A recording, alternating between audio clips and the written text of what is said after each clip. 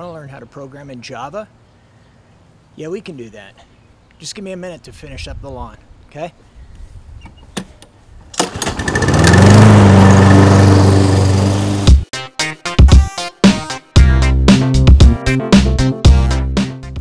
Cutting that grass on a weekly basis is quite a chore, so I think I'm going to write a program to see how many passes it takes me to do it.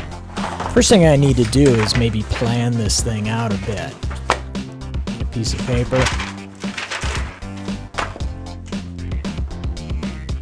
Alright, here's my backyard. Approximately 50 feet wide, 30 feet deep. Give or take for the trees. I want to know how many square feet that is, and then given the swath of my lawnmower, how many passes it's going to take to cut that grass. Let's code it. When you first start NetBeans and you've not already worked on a project before, you're going to come into an empty screen like this in the IDE. And what you want to do is go up and click on File and New Project, and then begin the process of assigning some identification to this process. So we're going to select Java and Java Application, click Next, and it's going to give it a default name. For our purposes, we're going to call this Mowing Man. So type in the name and pay attention to where it's going to store the project, so if you need to go back later and check this out. And then simply click on Finish. Now it'll go about the business of setting up the necessary documents for the project. And here we are. This is how it begins. Now what I'm going to do to clarify things for you is clean out some of the documentation.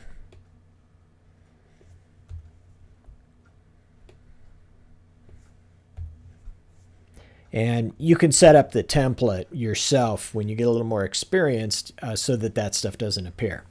So what we have here are the basic components of a Java application. For now, we're going to not worry about the package statement. That's basically just a way of organizing a bunch of classes.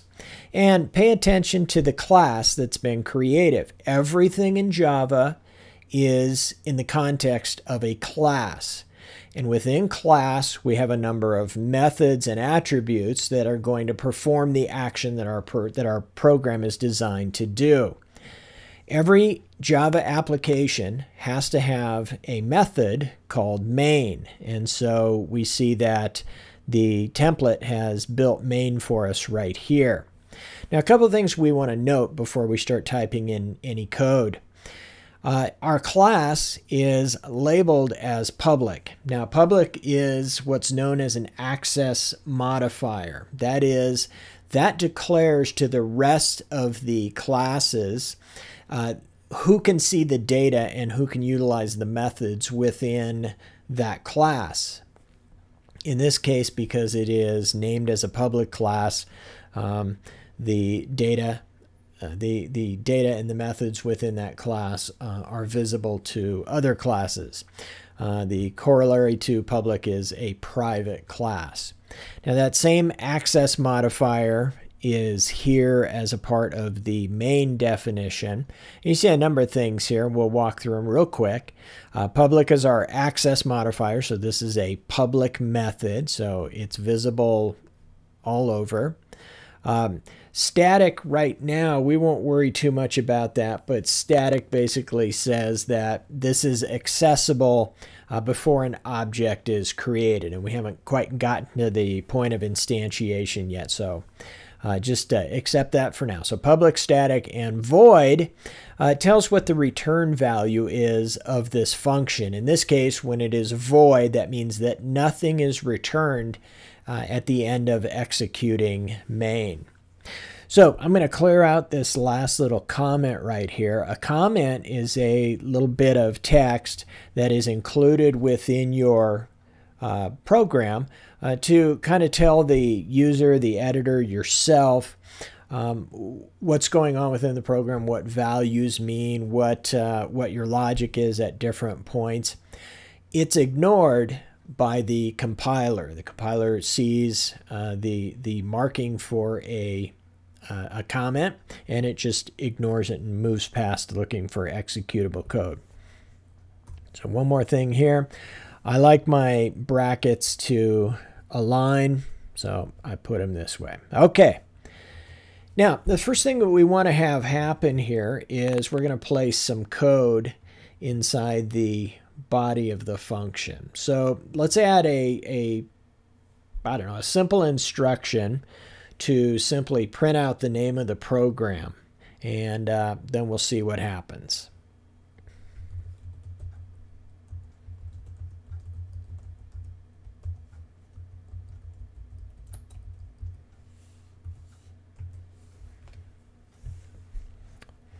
Now, I have purposely made a mistake so you can see right away what the editor is going to do for you.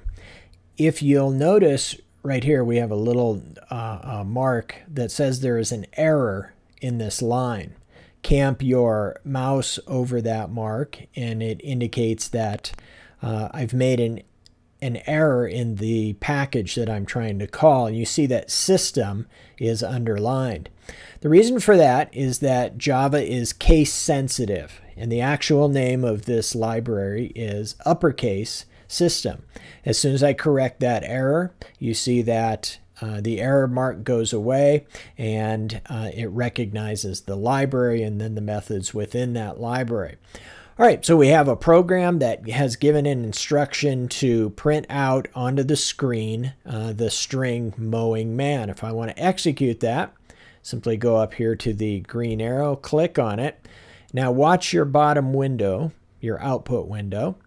The compiler is running, and you can see that it followed the instruction. It printed mowing man out to the screen and gave me the notice that the build was successful. So my program up to this point is 100% complete. It doesn't do a lot, but we're on our way. So let's move on to the next step of our design. All right, putting the name of the program on the screen is a miracle all in itself, but it doesn't do much as far as our plan to develop a program which tells me how many passes it's going to take to cut my grass. So I began to add some additional code to our program. I've added a couple of variables up at the top here, length and width, and we'll talk about variables more in the future. These are basically just data elements that are holding a value for me right now, and then they can be modified during the execution of the program. I've added an additional line here that is going to show the length and width, the dimensions of my grass. And I'm going to finish typing this last little line here. The plus sign in this context is called the concatenation operator. And what that means is that the output statement, the print line, is going to construct a single output line by concatenating all of the various elements that I type in here onto the screen all at once. Now you'll notice this red line running down the about the middle of the editor screen here. That indicates that you've hit 80 columns. Now if you're never going to print this out, it's no big deal, but it shows us an interesting feature of modern languages, and that is they ignore white space. White space is your friend, so you can put as much white space into your program as necessary to make it understandable. So when I cut this off and simply move this concat operator down to here, the compiler doesn't have an issue with all the space between there. It simply reads until it finds the delimiter for the entire statement, which is the semicolon here. All right, so we have added the two size variables, 30 by 50 feet, and we're going to display those and then simply compute in this expression right here, the length times width inside the parentheses, the square footage of my massive lawn. And we see that it comes up to 1,500 square feet down here in the results. Now, you'll notice here that we lack a space between there, and that's because I failed to put a space here. So the nice thing about an integrated development environment is that you can make your change and compile it and execute it right away and see the results of your change. So it goes back in, it corrects it, and it fixes my 1,500 square feet issue.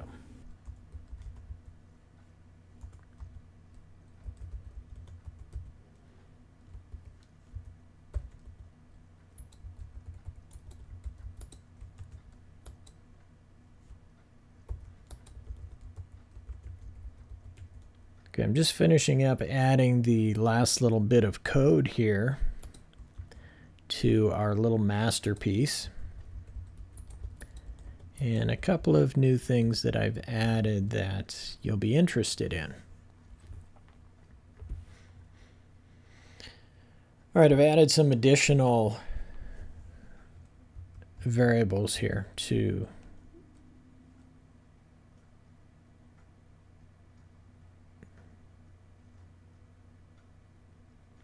I've added some additional variables here to contain some of the parts of the computation that we need to make. So the swath of my trusty Husqvarna is 2 feet wide. Now I want to document that so that somebody who uses this program later wants to edit it. They get a nice giant riding mower. They can come in here and change this.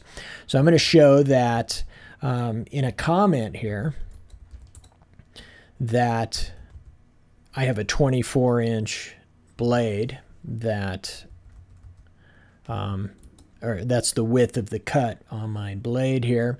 The swath is going to, not the swatch, that's a watch, swath is either going to be times the length or the width, so that you can figure out, how many of those you're going to need. And then obviously the total passes will be the number of those swaths that are necessary to cut the entire lawn. And so we will compute that. We do that down here in this series of expressions here.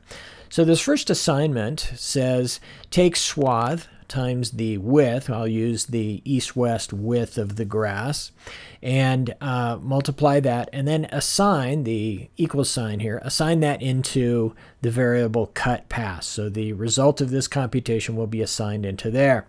Likewise, the computation here, length times width, and then take that subtotal and divide it by cut pass, is going to give me the total passes. And then I'll simply take that number that I store in total passes and output that. So I'm guessing about 400 passes to mow my lawn, but let's see, or 400 or 15, whichever comes first. I know this is kind of a silly program because you could have figured this all out in the dirt in the backyard, but it gives you a little good experience. If you take the code as it sits right here now, type it in, you'll have a working program and you can experiment with it a little bit. In the next series of videos, we will learn more about variables, learn about constants. We'll also learn how to input values on the fly so that if I knock down the fence and take a little bit of my neighbor's yard, I can on the fly change the length or width. Good luck with your program, and I'll talk to you again.